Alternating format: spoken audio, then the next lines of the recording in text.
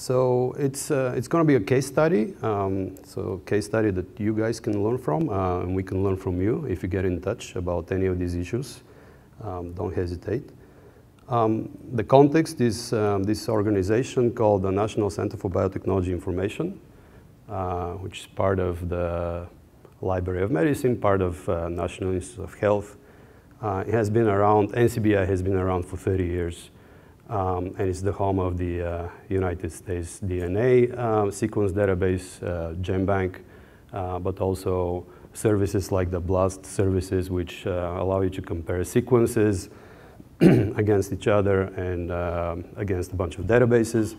PubMed, which is something that anyone in the biomedical community is using on a daily basis. PubChem, and a bunch of it's a long tail of other services that we have. And everything is growing exponentially at NCBI to the point where it has gotten boring even to like at every presentation you look at exponential slides and it's not even interesting anymore. But here's how, just an example of how GenBank, which predates even NCBI, grew in the 80s. Exponential growth into tens of millions of bases. And just to explain what I mean by bases, it's organic chemistry, ACTG, forming base pairs, forming your DNA. So 10 million bases in the 80s, gigabases in the 90s, exponential growth even steeper. And then it sort of becomes linear. But that's only because we're switching technologies. And people started doing whole genome sequencing and again exponential growth. And then they started doing sequencing of short reads, really short sequences. And then we grew up into the tens of petabytes, tens of petabases. If you look at these particular 3 databases, you don't even see the other 2. That's how big the short read archive is. You can only see on a logarithmic scale. You guys understand the logarithmic scale. Here's another logarithmic scale of how sequencing cost is dropping over the years, starting from $1,000 per megabase all the way down to less than a penny. And here's Moore's law. So that gives you an idea. You know, Moore's law is exponential decay of cost. Gives you an idea of how biotech is evolving even faster than tech. And then we have a lot of data on disk and tape, and we're looking into the cloud, sort of creative solutions of how we could actually leverage the cloud, get people to submit to the cloud and so on. But that's a separate topic. I'll give you a few more metrics, such as daily users, and page views, and daily downloads, and so on. And I'll really focus on the topic of services and how we sort of NCBI, how does NCBI remain resilient in the face of all these technological changes and evolution. And so as an engineer, the way I think about it, about what I do or what makes me tick on a daily basis is building and sort of delivering these products and services of high quality. And what makes me happy is see them used. And so when we go about presenting such things, we don't, as engineers, we might be excited about the internals, but we don't really show the internals. We show the interface of the products. And we make a promise of some sort of quality, of high quality. And we're setting expectations when we do that. And the world has evolved, and the world expects this high quality and expects things to just work. So inevitably, they do fail, these services, and we're going to be fixing them. And the thing is, you know, first of all, how much flakiness is there going to be? And second, how are we going to be fixing them? We certainly don't want to dive into machines and, you know, the cowboy way of SSH in the machine and do a bunch of fixing. We want to adhere to some principles. And so for that flakiness, there is service level agreements, which is basically a contract between the customer and the service provider. And then for the rest of the practices, there are principles such as immutability and automation, so hopefully not dive into machines. And then when we go about building these products, there are things where we're adding value from customers' perspective, and then there is the rest is basically the cost of doing business, the cost of meeting that high expectation that customers have. So at NCBI, we have a lot of projects, and we let developers take care of their stuff. So the flip side of that freedom is that you end up with a lot of slightly different solutions. And in operations, they look like different animals, and there's a huge number of them. And there's all this flakiness around causing all sorts of fire situations here and there on the edges, and we're constantly busy with that. So at some point, we evaluated all of that, and although we have this pretty good uptime for the core services, it is pretty expensive for us to be doing things in this particular way, and we didn't have SLAs in between the services. So we made a business decision of taking all of that and basically collapse it, collapse the cost, amortize it, make some room in the budget for developing new things, and at the bottom, there's enough room in the budget to actually grow a proper DevOps solution and grow a team around it and so on. So that's what we started doing like a year back, and we already had a few things going on in terms of a DevOps pipeline. So basically what we said is the green layer is where you want to be, and there's some previous things and everything else that we want to sort of shift up and move up. And providing all sorts of incentive and disincentive sort of structures and schemes in order for people to actually do that over the years. It's not really realistic to fork shift everything, but by providing incentives such as, for new applications, you want to be very quick in creating them. Just say what you want, attach a budget code so we know whom to charge at the end in terms of accounting. And then you get an application, it's already operated, and it's monitored and all that. And it's the perfect application, hello world, with testing and everything, and you just start hacking on it, and now you start breaking, and you got to update the tests and so on. So this is what developers really like on one hand, and what we really like on the other hand is that we get to control how this is done, and we could evolve this infrastructure underneath. And then we had a conceptual discussion around around services. Your service in the middle, you have some users, you have some dependencies, and then they have their dependencies of their own, and you have maybe users that are automatic users, and maybe they have their own users. So in the middle, your service is in the middle of this whole thing, and another view of this is there is the complex dependency graph, and then there is also your immediate neighbors, the guys that I showed, and you're participating in different routes, so it can get really complex. And then, what is a deployment? A deployment traditionally at NCBI has been you deploy on top of the existing thing. Some people do it in various ways, but a good percent of the population was doing that. And so when things break, you do a rollback by deploying the previous version if you have it around. So that now you have to keep a repository of things and so on. And then things can get complex if you have a bug fix, you deploy, and now what do you do? You break something else? Do you deploy the previous version?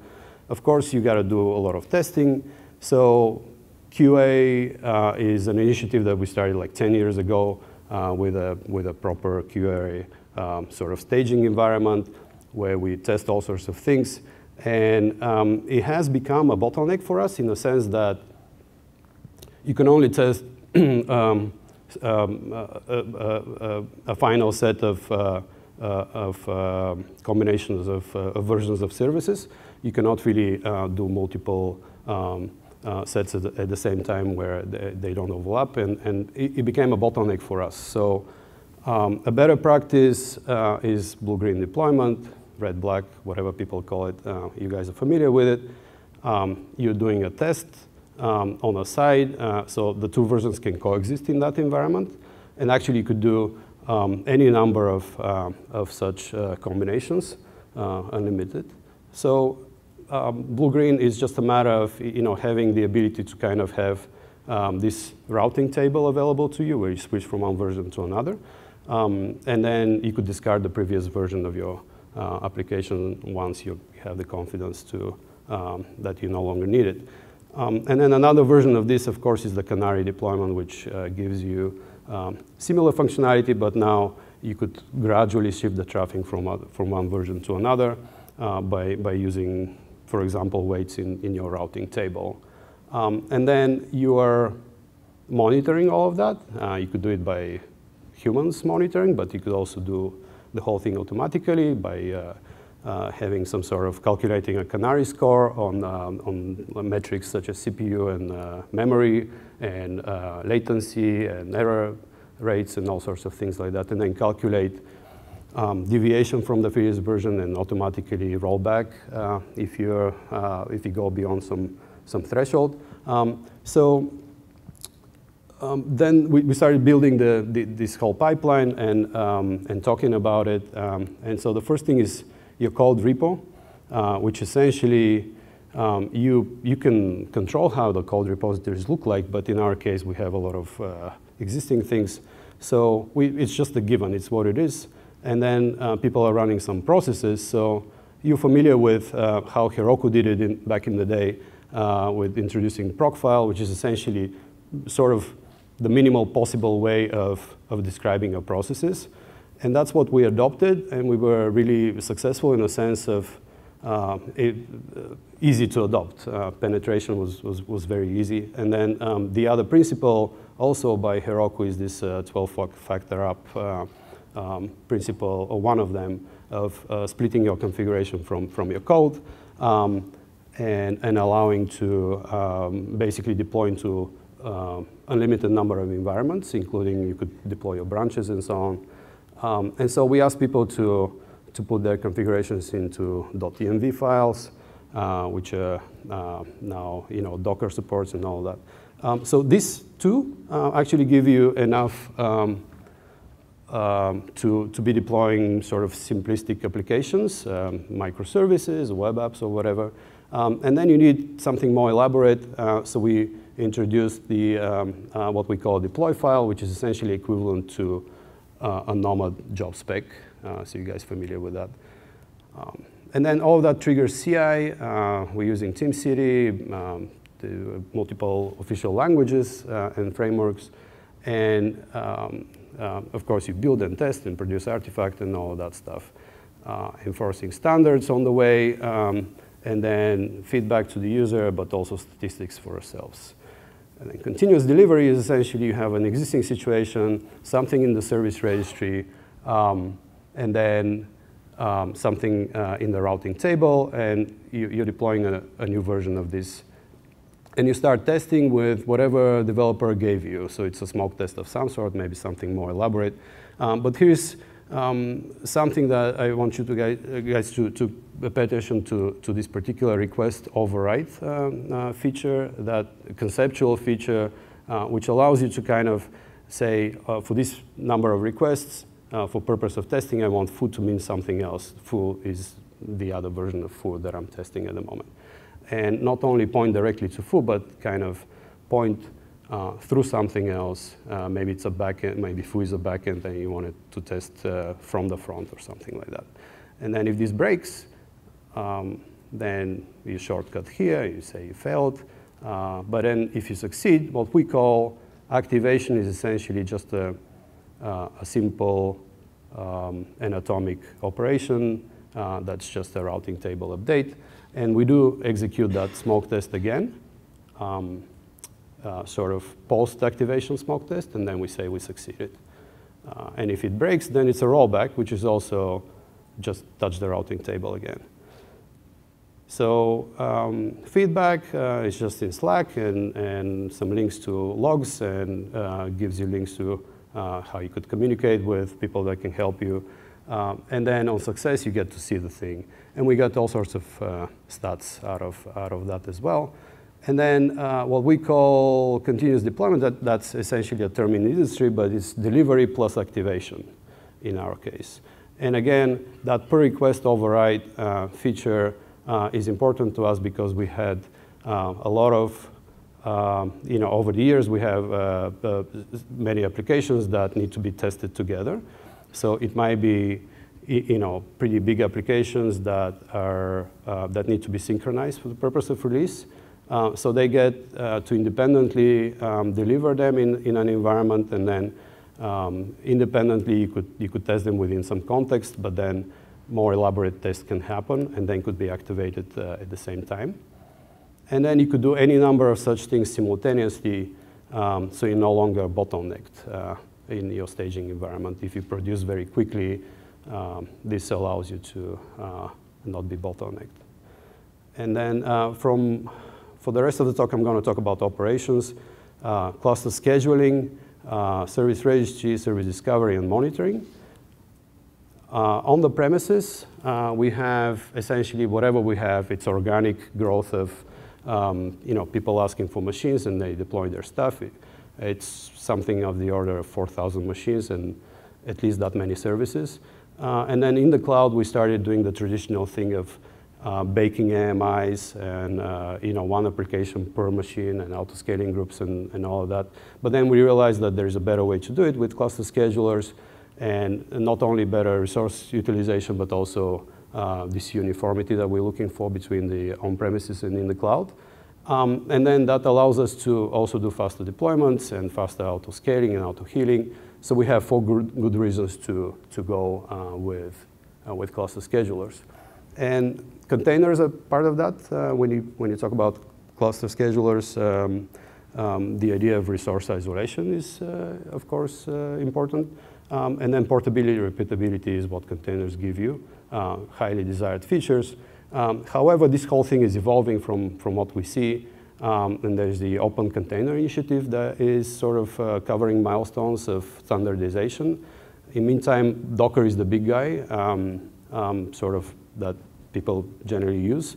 As much as you might like Rocket or something else, Docker was looked at from security perspective in our organization, and the runtime is a concern and so on. We have to be FISMA compliant, FISMA law, not a big deal, but still, while that discussion is going on, we looked at other things so we could be in business in the meantime. So Mesos Containerizer would do that they have their own runtime, and also Nomad with the exec driver. So we chose Nomad, mainly because Nomad is extremely easy relatively easy to operate compared to the others. You have a single binary, single process, and it's easy to deal with. And so when we talk about this isolation, specifically with the context of the exec driver, there are 3 things, the control groups, namespaces, and file systems. So for exec driver, they cover some of that. I'll talk about CPU in a moment. They don't cover network or devices. They don't cover namespaces. And the file system is, you get a truthed environment, but no quotas or volumes. And so for CPU, what we were sort of not 100% happy with is there's guaranteed shares, but we wanted limitation for the application, so we could reason about their performance and so on. And so what we did is we just forked Nomad, and we enforced that. Ideally, we would have both, actually. So we have applications being limited, but then you let some systems jobs go beyond the threshold, which is what Kubernetes does. And maybe Nomad would evolve in the meantime as well. There's volumes is another topic, which is essentially if you have external file systems such as S3, in our case Parnassus and NetApp as well, you don't copy those things. They're large in volume, but also you kind of lose the connection with the source if you want to update something. You don't link them because there's no symlinks and hard links would not work. And so you basically can do this with bind mounts, which is what we did. And then another interesting thing is when you have foo and bar supposedly isolated through truth, the problem is that they could actually see each other's secrets. If those secrets are, say, pointing to memory location or to an external volume, they would actually be in the mount table. So basically, you need more than just truth, and so namespaces help you isolate. So that's what we did in our fork as well. And then the other thing, when we say volume support, what we mean is, so what we did is just labeled some machines and then added constraints on the job spec side. But volumes are not first-class objects in Nomad, so we would like to see that, I suppose. And so our whole fix is not that big. We're in touch with Hashi guys to sort of evolve the product. A couple other things that I can share is on the security side, TLS got fixed as of 0.6, and I think ACLs got fixed just as of 0.7, just a couple of days ago. So we'll see how that works. I was going to report that they need to be. You need something between the user and Nomad. Couple of other things on the Terraform Nomad provider. It'd be nice for the Nomad provider to be checking the job spec rather than just the description. And a little bit of structure. So what you see on the right is what kind of the desired structure rather than just a string, what it is now. But that's minor stuff, just nitpicking a little bit to make sure that product evolves. Other than that, we are going forward with Nomad, and we have 4 good reasons to be happy with it. Exec driver does work for us for the time being. Covers our use cases. It is known to scale, so it'll scale for us. And the couple of limitations, that's not a deal breaker at all at this point. Spark is something that we're interested in, but we haven't quite done any research on that yet. We know that it requires a special version of Nomad requires a special version of Spark, and so if people are working in this front, you could get in touch with us and let us know how it's going. Another big question is, what do you do with databases in general for cluster schedulers? Are we there yet? Or do we need a couple of years of evolution and maturity? Also a big question, but not going to talk about that. I'll talk about service registry and what it means in our case. We have on the premises very mature solution for service registry already developed over the years, in-house developed, feature full and all of that, but it makes some underlying assumptions that are not true in the cloud. So we started looking into another solution rather than re-engineer the whole thing. And so we were looking for products of various types that could fit our requirements, and some people built a solution on top of Zookeeper initially. And then we kind of looked at it belongs to a set of products that basically that give you enough primitives, but it's ultimately a do-it-yourself solution. So we kind of discarded that idea. Something like Eureka is a full solution, but it's only AWS. And then cluster schedulers give you a full solution, but you got to use them. So for the time being, we cannot consider that. So the only product that actually is on the market from what we saw is Console, and it perfectly fit our requirements. Not only gives you the service registry, but the distributed health checks, the awareness of the data centers, security, and good scale. And so we went to production with it. And in our case, what we experienced was a bit of flakiness, in particular because our connection to AWS is actually a direct connect with that was not properly SLA'd, and so we had a period of time when we had issues. And the other thing, we didn't have a full mesh initially. So as soon as we connected all the console servers, all the flakiness disappeared. And then there's another way to do it. It's just use the enterprise version where they compensate for not having a full mesh by doing hub and spoke functionality, technical compensation. And then in terms of scaling, what we did is touch the Raft multiplier, which is sort of obvious and it's in the doc, but also use tail consistency mode as much as possible, and it actually can be used in most of the cases. ACLs is another way to kind of limit the amount of noise. Basically, data transfer and events only can be scoped by ACLs. And then, given that I think I skipped one of the things that I wanted to say here, yeah, it's the enterprise version has the no vaulting servers, so you could scale the servers linearly, and that's another way to scale it. We actually not using those yet, but it's already pretty stable. And I was going to say, console is the brain of the whole operation. It's where the status of things is.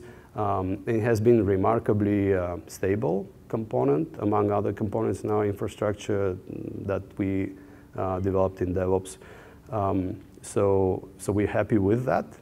We only saw a couple of fire situations which were entirely due to our mistakes as operators. We relatively quickly solved them within 20 minutes or so. And then service discovery is the other topic, which we consider as something different from service registry. The way we think about it is it's a layer on top. And in terms of our requirements, again, that per request override that I talked about earlier, the traffic shifting, and then the whole legacy world and the new world had to be done. And when you think about the whole effort, there's like two ways to do it. You could basically migrate everything, which is unrealistic, or you could essentially create a solution of some sort to kind of have a hybrid and then gradually move things over. And that solution for us has been a product called Linkerd by Buoyant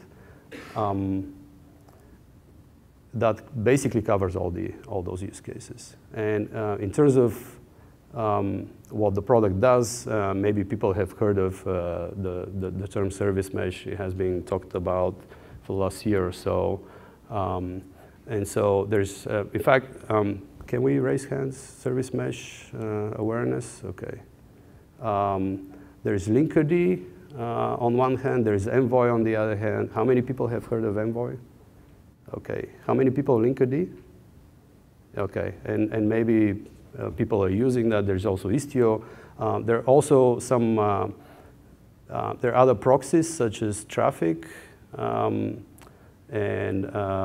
Fabio that are sort of, they may evolve into this service mesh thing. In general, the way they describe the service mesh is essentially foo needs to talk to bar. You have some application code and you have some network to worry about. And then, you know, historically we have things like flow control moved to the TCP IP stack. So now we have SOA and microservices. You have things to worry about such as circuit breaking and retries. And so it makes sense to kind of push this down, at least to a level of a library. But some people argue all the way outside and make it basically part of the stack. And there are reasons for that. If it's a library, you got to maintain it. You got to push updates onto applications. You got to do this for every language they have.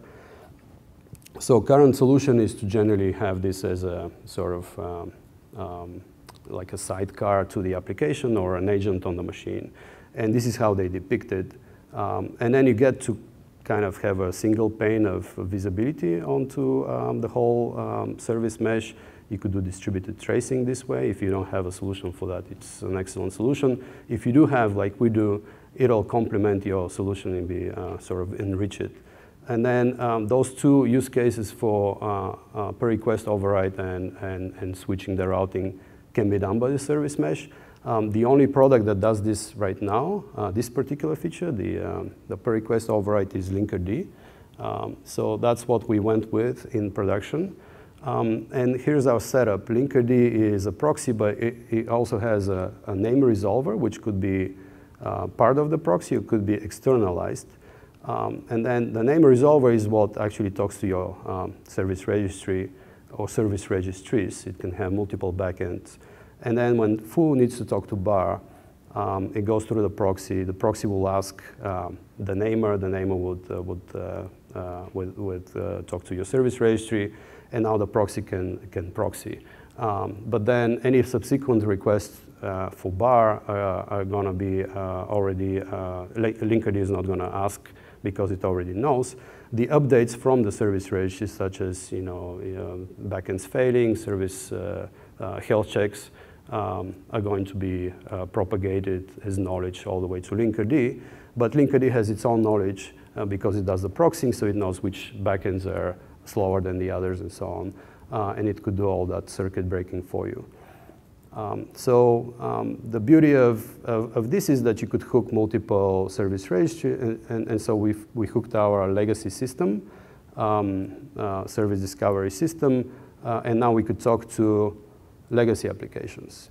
So basically anything can talk to anything. A new application can talk to both new and old, and if it's an old application that is using one of the supported protocols, then everything is basically covered out of the box. And then there is another mode, because this is Linkerd is a application level proxy. Actually, there's Linkerd TCP as well, which is sort of L3 level. It is also evolving. It's written in Rust. Maybe this whole thing would evolve further, but you could do a lookup followed by a service call. And actually, that happens to be the model that our legacy world had. A legacy application would basically do a lookup in the legacy system. And so what we did is we took that library for a couple of languages only, and we provided another backend for named, and now you just rebuild your application and you're in business. And essentially this covers 100% of our applications. So there's sort of zero cost migration from an old world to a new world. And now, of course, we depend on Linkerd, but that's for us to worry about as operators of that. And then the way we did HTTP is essentially, hey, foo needs to talk to bar. There's a URL, bar.linkerd.ncbi, or whatever the URL would be. Some sort of scheme that Linkerd now understands and knows that this is not google.com, so no need to resolve it by DNS, but ask the service discovery. And the way we do that is we wrap the applications when they go through CI/CD. They're wrapped with environment variables that basically HTTP proxy and no proxy. Those are sort of de facto standard environment variables that all the major request HTTP libraries are honoring. And this means that applications don't even need to know that they're participating in this at all. This sort of service mesh thing. And the whole thing is recursive all the way down. And there's another mode for it, linker to linker, which gives you certain benefits that you could upgrade protocols, for example, or add encryption, maybe with Vault.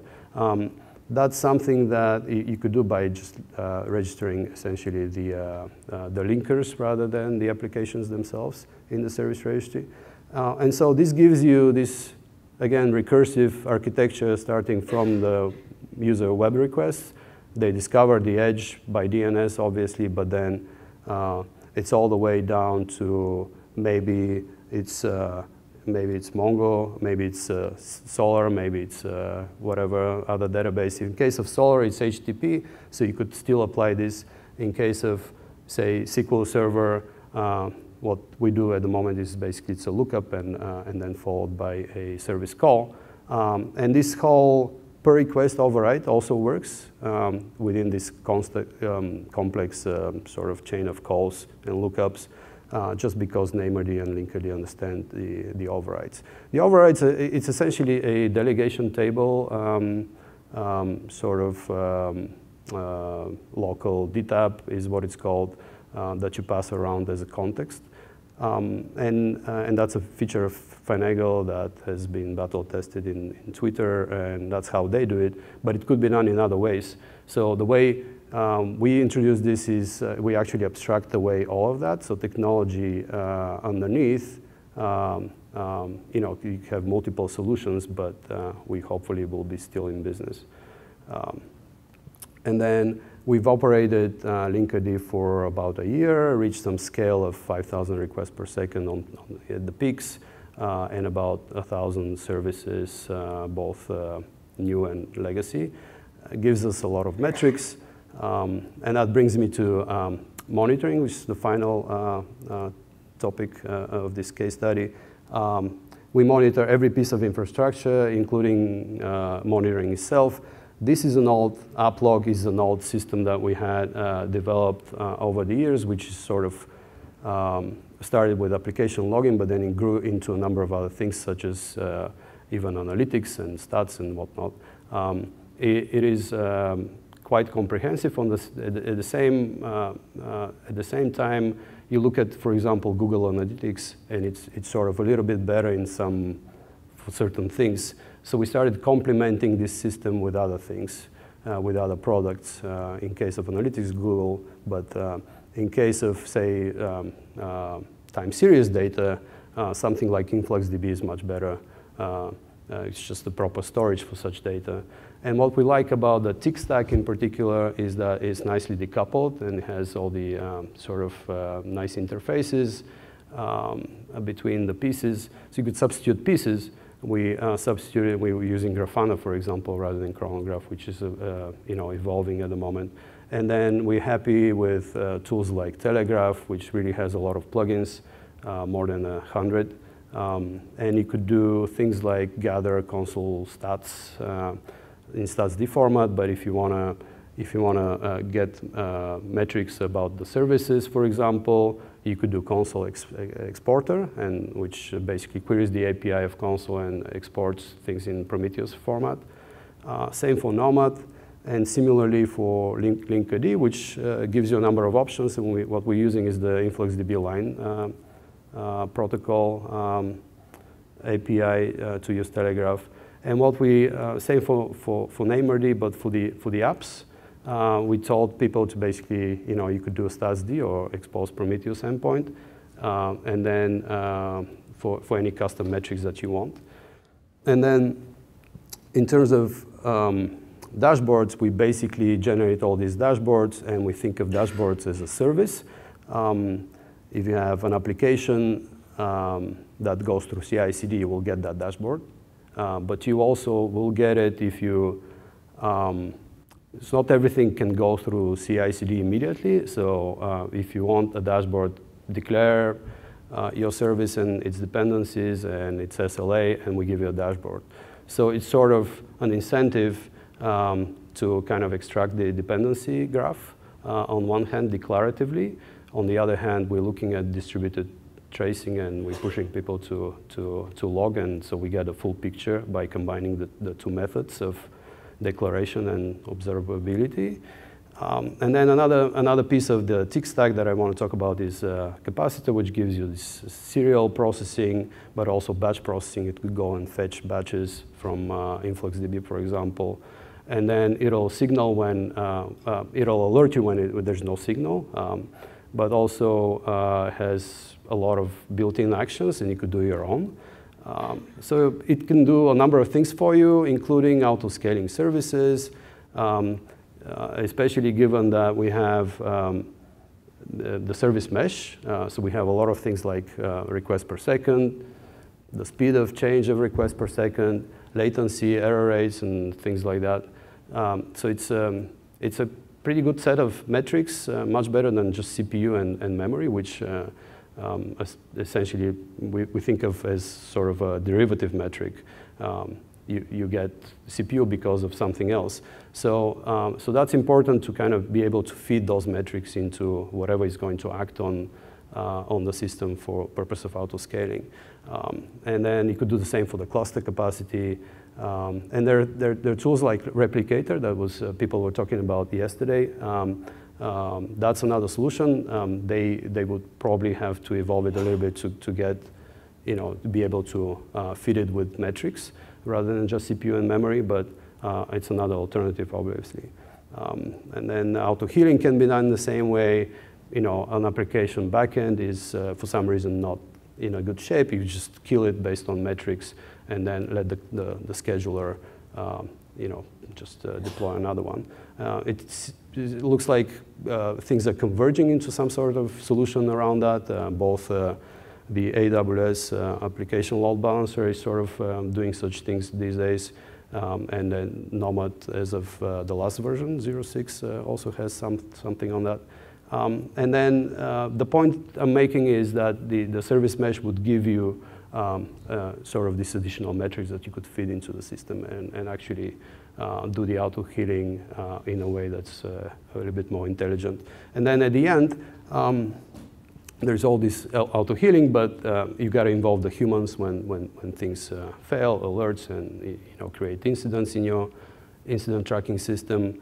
And then we could talk about SLA finally, and it's basically the proper way of doing these promises about quality, and you could define your tiers, and you talk about multiple nines and so on. So that's our story of how we decided to introduce all this quality amount between the services and introduce SLA and contracts between the microservices within, not only the general core services of NCBI. So if any of this is interesting, just get in touch with us. Don't hesitate. And I appreciate that you came in this afternoon and listened to my talk. Thank you.